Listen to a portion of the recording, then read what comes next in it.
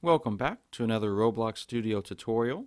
In today's video we're going to be making a spinning trap part, which is what you see behind me. In prior videos we've done a trap part where it sits on the ground and whenever the player touches it the player dies. This time the trap part is going to be spinning around to make it a little bit more difficult. Alright, so let's go ahead and take a quick look. So this is the trap part and it's spinning. You can adjust the size of this trap part and you can also adjust the speed too. You can have this in an obby course where you have to have the players jump through it to get to the other side. And depending on how hard you want to make your course, like I said before, you can always adjust the speed. Okay, let's go ahead and dive into this and see how we can code this in Roblox Studio.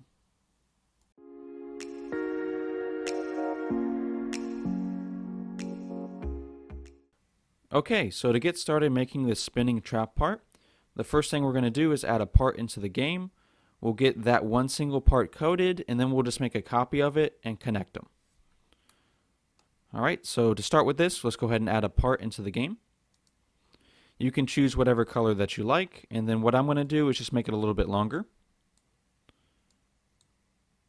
So that looks good there. And the way we're going to make this part spin is by changing its orientation.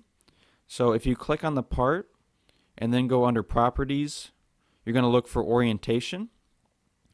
And then if you change these, this changes the rotation of your part. So what I'm going to do is for the Y part, I'm going to type in 90 and then press enter. And then if you notice like mine it didn't spin, one thing you may have to adjust is if you look under your part, mine has a weld, which means it's stuck to the base plate. So what you can do to fix that is just go up here to move and then just raise it a little bit off the base plate. And then that weld goes away, and if I try that one more time, so I'll put a 90 here, then it rotates it. So what we're going to do to spin this is just, while the game is running, we're going to keep adding small numbers to this Y. So for example, we'll go from like 1, and then 2, and then 3, and then the effect that it's going to create, it's going to make it look like the part is spinning. So let's go ahead and do that with a code. So we're going to go under the Explorer menu and find your part. And then we're going to be adding a script onto this part. You can go ahead and delete the print hello world message. And the first thing we're going to say is local part is equal to script.parent. And what this does, it just makes the part that we're working with easier to reference. So instead of just saying something like part.orientation, if I did not include this, then I'd have to say game.workspace.part. So it just shortens that sequence a little bit so I don't have to write as much. The next thing we're going to say is part.orientation. And this is going to be equal to part.orientation again. And then we're going to be adding something to it. And we can't add just single numbers to it. We're going to be adding a set of 3 numbers, an X, a Y, and a Z. So to do that, we're going to say vector. And then it's going to be vector 3 since we're adding 3 numbers to it. Dot new. And then inside the parentheses here, we need to tell it an X, a Y, and a Z. So to make our part spin, we're only going to be changing the Y position. So I'm going to keep the X part 0. Let's start with just 1 for the Y position and then 0 for the Z position. Okay, so if I run this code right now, it'll set my Y orientation to 1, but I don't really want to set it. I want to keep changing it forever. So to do that, I'm going to put this line of code inside of a while true loop.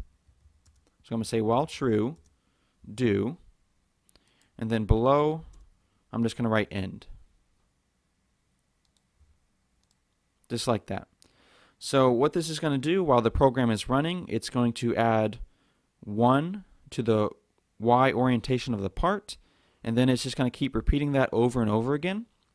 We do need to add one more thing though. So we need to add a small wait time, and let's go ahead and start by just saying 0.1. So it's going to, so for this part right here, it's going to add 1 to the Y orientation. It'll wait 0.1 seconds and then add another one to it. So let's go ahead and see how that looks so far.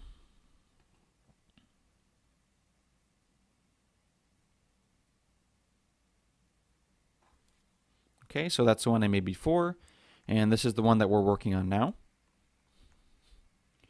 Okay, so it is spinning, but it's going pretty slow. So let me go ahead and show you how you can just adjust the speed of it. And you have two different options for how you adjust the speed.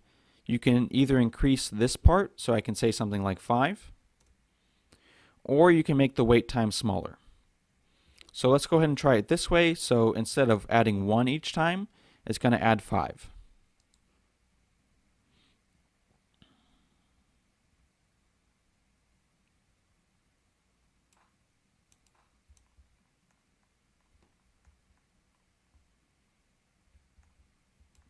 Okay, so this time we can see it's quite a bit faster. And let me show you the other way too. So going back to the script, I can also adjust the wait time. So let's put a 0 in front of this. So it'll make the wait time much smaller, and then we'll see what the effect is.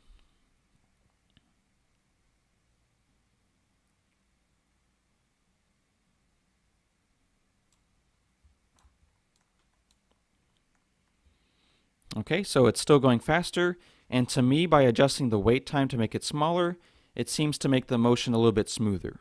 So if you increase just this part of it, it still works. Just to me, it looks a little bit more stuttery, where if you adjust the wait time, it seems like it's a smoother motion. But you can adjust both of those to your liking. Alright, so we have the movement part of it done. We still have to add one more part to it. So right now, whenever I touch this part here, I can touch it, but it doesn't kill me. So what we're going to do to fix that is we'll go back to our part, and we're going to add another script onto this. And you can rename these if you like. So let's call this one move, and then we'll make another script. And let's call this one die.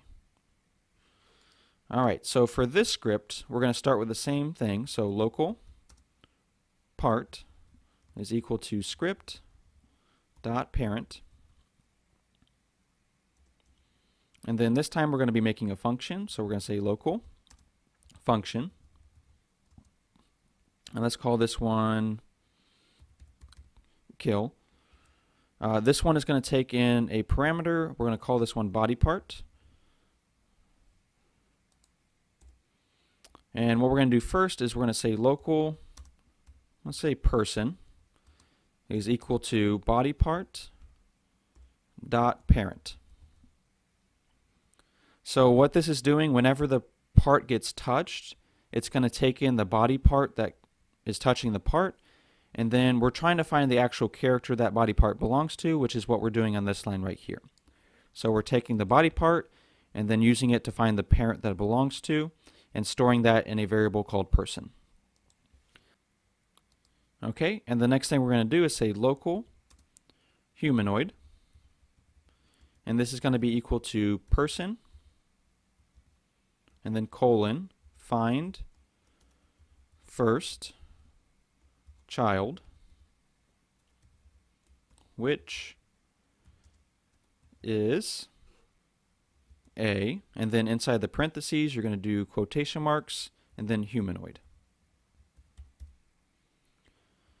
Okay, so what we're doing on this line is we're storing inside this variable humanoid, we're using the person, so the player that the part belongs to. We're seeing if this player or object has a humanoid part. And then if it does have a humanoid part, we're going to say if, and then humanoid.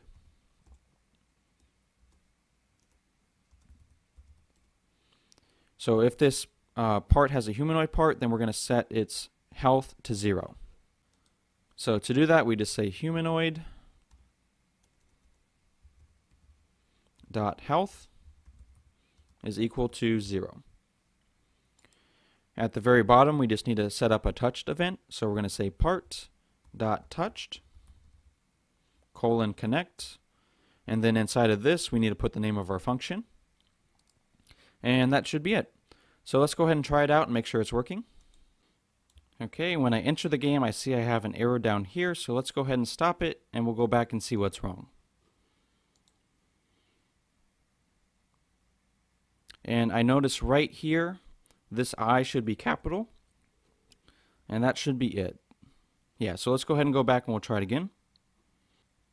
Alright, so no errors. Let's go ahead and run over to this part and see if it kills me when I touch it. Alright, great. So that seems like it's working, so let's go ahead and stop it. So that's everything we need for this one part. So all we have to do now is make a copy of it and then rotate it 90 degrees. So to do that, let's just go ahead and click on it, and then we'll do Control-C, Control-V, or whichever way you want to copy it. And then for this part, what we're going to do is go under Orientation. We'll change this to 90. And it looks like it changed both of them. So let me separate these two parts a little bit. Okay, we'll rotate it. So back under Orientation, change that to 90. There we go. All right, so now I'm just going to lower it to where they're touching. Okay, that looks good. And then what we can do now is we're going to highlight both of those and then go up here to Group. So that makes them into a model where I have both of my parts, and then each one has the code already on it. So let's go ahead and try this again and make sure it's still working.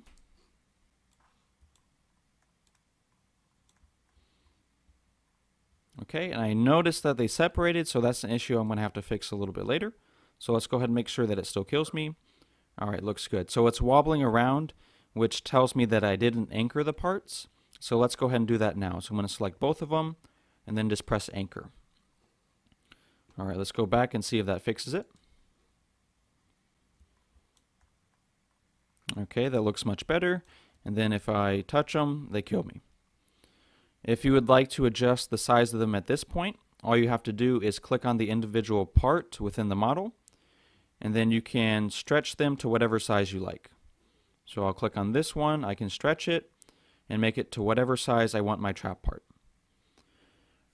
Alright, so this is going to be the end of this tutorial. I hope you enjoyed, and stay tuned for the next one.